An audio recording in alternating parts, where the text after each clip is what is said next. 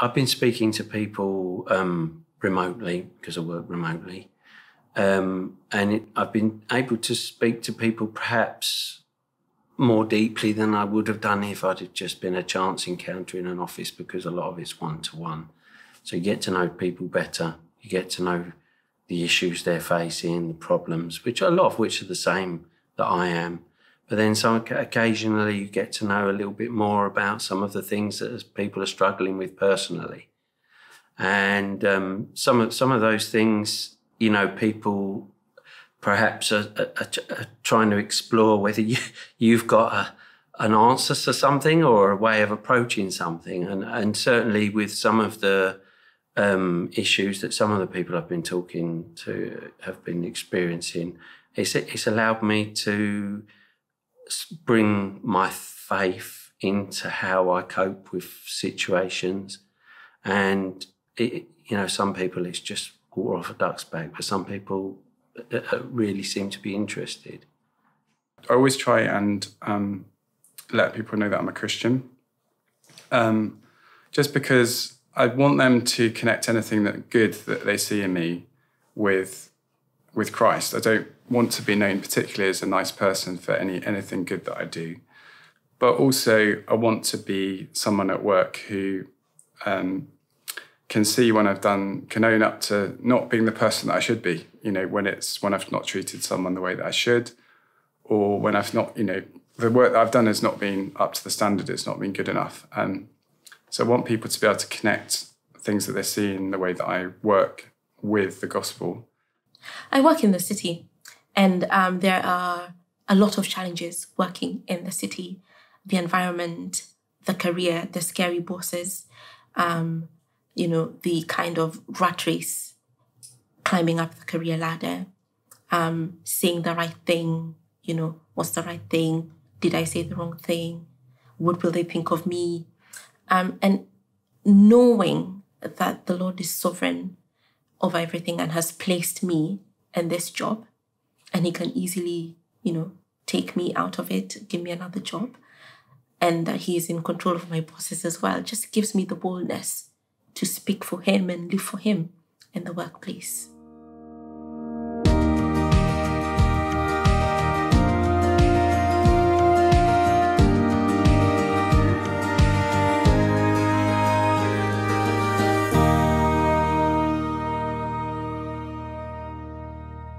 Only one life, 'twill soon be past. Only what's done for Christ will last.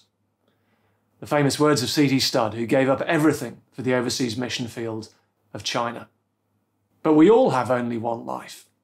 Do you ever feel you're wasting it? If you were a really keen Christian, you'd be a church worker or an overseas missionary. Where does regular work fit into God's purposes?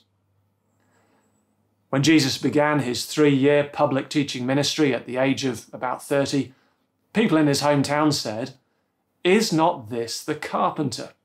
Mark chapter 6, verse 3. Now, we don't know much about these first 30 years, but we do know this, that Jesus did a regular job. He worked as a carpenter for many years. In this session, we're going to reflect on 5 biblical facts about work and imagine how they would have affected Jesus in his work. And if you find this sort of thing helpful, they all begin with G. The first Bible fact we're going to look at is how work is a gift. Work first appears in the Bible in Genesis chapter 2. The Lord God took the man and put him in the Garden of Eden to work it and take care of it. So work was part of the original good creation before the fall. It is a good gift. God had told humanity in Genesis chapter 1 verse 28 to rule over the world. How was humanity to exercise that rule? Well, in part through the work of having families and working the ground. So the way God set up the world, work was required for things to function. So God gives us our daily bread.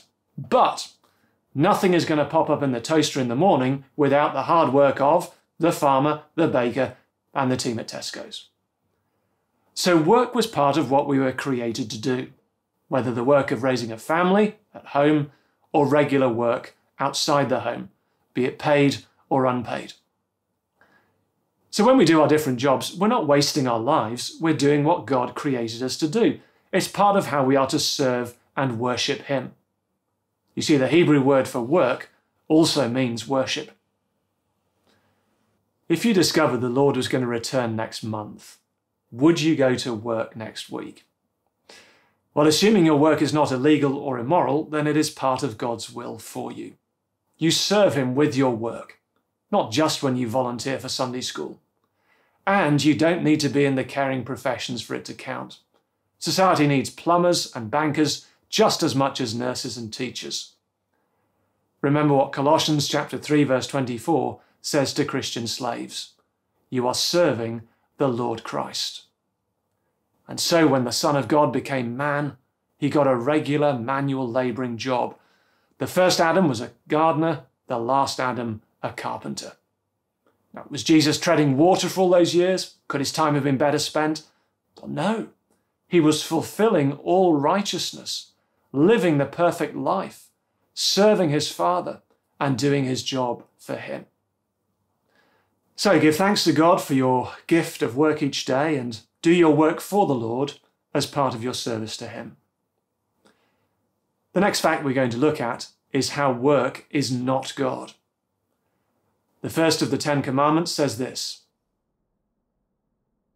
You shall have no other gods before me. There's only one God, and work is not it. The Lord alone is God. Anything else we put in the centre circle of our lives, it takes his place, and we mustn't do that. We must never let a good thing become a God thing. That's idolatry. And 1 John chapter 5 verse 21 urges us to keep ourselves from idols. Work is not designed to be the source of our ultimate security and identity and meaning. And it's one of the reasons why a good work-life balance is so important. We need rest, and it's a statement that there's more to life than work. But believing this and living it out is challenging in a culture in which many see work as everything. Marissa Mayer, the former chief exec of Yahoo, she said in an interview that working 130 hours a week was possible if, she said, you're strategic about when you sleep, when you shower, and how often you go to the bathroom. The Christian has to stand up to this idolatry of work and say, no, work is a gift, but it's not my God. The Lord alone is God. So I'll work hard, but there is more to my life than this. God doesn't just call me to serve him in the workplace, but also in the home, in my personal life, in my church, and they all matter. Jesus did his job as a carpenter. He served his heavenly Father. He earned money to support himself and the wider family, but work was not his God. In his work, he wouldn't have been driven by love of money or the desire to prove himself.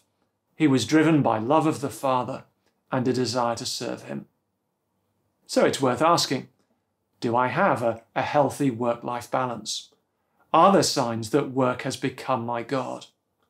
Is my identity in Christ or in my work and my performance there? Third fact, work is a grind. The Work is Everything party, they would have you leap out of bed at the start of a new working week screaming, "Thank God it's Monday!" Well, that may have been true for Adam in the Garden of Eden before the fall, but the world has changed.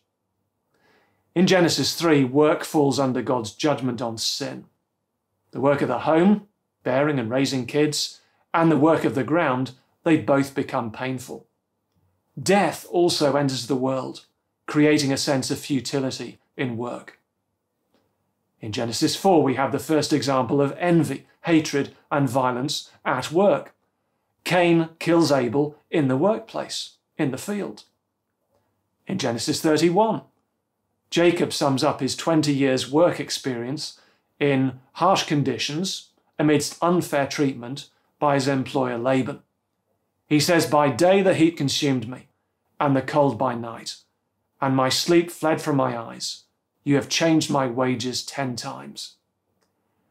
And in Genesis chapter 39, we have the first case of sexual harassment in the workplace. Joseph finds his boss's wife trying to seduce him, and he resists her, but she makes a false accusation. He is subject to unfair dismissal, he's wrongfully imprisoned, and there's no union, there's no HR department to defend him. Work is really hard for many people today. They're poorly paid, it's boring, awful conditions. I mean, think of sewer workers in India, cleaning out sewers by hand without protective gear, for peanuts, exploited, many fatalities, and many of them are Christian. Now, in any job, you have pressure and frustration. You have to deal with the sins of the heart spilling over into workplace relationships, coveting, envy, slander, gossip, pride. It makes work a grind. Now, this would have been true for Jesus as well, that he would have had to deal with difficult customers, maybe an unreasonable boss, perhaps nasty co-workers, long hours, tiredness, things going wrong, pressure, order deadlines, and too much work. He would have needed to rely on his Heavenly Father in prayer and learn perseverance as we do. In a fallen world, at times work is going to feel a grind. Hard, frustrating, boring, exhausting, stressful. Don't feel guilty when that's your experience, as if you're doing something wrong. We need to be realistic, to pray for perseverance, and to support one another. Fourth Bible fact about work: work is a godliness challenge. In the letter to the Colossians, Christian slaves are told how to behave in their work. Slaves, obey your earthly masters in everything, and do it not only when their eye is on you and to curry their favour, but with sincerity of heart and reverence for the Lord. There's a well-known cartoon that shows a boss asking an employee, "Why aren't you working?" And the employee replies, "I didn't see you coming." The people pleaser does things to be seen, to get credit when the boss is watching. By contrast, serving the Lord means to work with sincerity of heart and reverence for the Lord. This means being conscientious, knowing that, if I can put it like this, our invisible manager in heaven is always watching. And so Jesus would have been conscientious, worked hard, didn't do a shoddy job. I bet his tables and chairs were well made. Galatians chapter 5 famously lists the fruit of the Spirit. Our ambition should be to display this fruit in the place we do our work, to exemplify the fruit of godly character and good works. Imagine how Jesus would have behaved in his carpenter's workshop. Being kind, loving, patient, self-controlled, not flying off the handle when things went wrong, not blaming others, not gossiping, not flirting. Godliness includes doing our work as for the Lord. However boring or pointless a task may be, if you do it for the Lord, it becomes significant and you can put your heart into it. So next time you're faced with a dull to-do list, why not write "for the Lord" next to the worst item and do it for him? It changes everything. And finally, work is a gospel opportunity. No matter what work we do, our work is an opportunity to share the good news with others. With the death and resurrection of Jesus Christ, a new type of work entered human history, and the Bible calls it the work of the Lord in a number of places. It is the work of making disciples of Jesus Christ, as the good news about him is proclaimed. Now, this work is unlike any other work on the planet in that it has eternal consequences. So through it, people come to know God and are rescued from hell for heaven. No other work can do that. God's plan is that some Christians, like myself, are paid to do this work as their job or vocation, but all Christians are to be committed to this, and that includes in our regular place of work. Listen to these verses from the New Testament. Always give yourselves fully to the work of the Lord, because you know that your labour in the Lord is not in vain. And Christians subject to earthly masters are urged to show that they can be fully trusted, so that in every way They will make the teaching about God, our Saviour, attractive. Our behaviour at work will either underline or undermine the gospel. But living the life and being known as a Christian is not enough. In the end, people need to hear the message about Jesus. In Colossians chapter 4, verse 3, Paul prays that God may open a door for our message so that we may proclaim the mystery of Christ. Well, that is a good workplace prayer.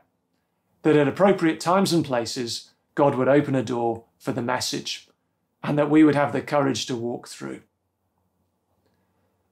God determines where we live, where we work, and who we work with. And He has given you a unique set of workplace relationships. Even if you hate your work and you find your colleagues difficult, be encouraged that God has chosen to put you there to fulfill His purpose. As a Christian, the best chance your colleagues have of hearing the gospel is probably through you. If you have a typical job, then you're with them 5 days a week throughout the day. By contrast, they probably hardly know their next-door neighbours where they live. So make the most of the opportunity. And pray for your work colleagues by name. Build good relationships with them and take genuine interest in them. In love, look for opportunities to share the good news of God's grace with others at work. Chatting over lunch or a coffee, perhaps giving them some good books, maybe a link to a talk, or offering to read the Word one-to-one with them. After all, I think Jesus would have done that. I don't think He only began to have the sort of conversation He had with the woman at the well in John chapter 4 when He started His public ministry. Given what we've seen in the Bible today, I take it that it was just His way of operating throughout His working life, out of love for His Heavenly Father and out of love for others. So in summary, 5 G's from the Bible about work. Work is a gift, work is not God, work is a grind, work is a godliness challenge, and work is a gospel opportunity. If we want a model of living for God in the workplace, let's look to Jesus, Saviour, Lord, and Carpenter.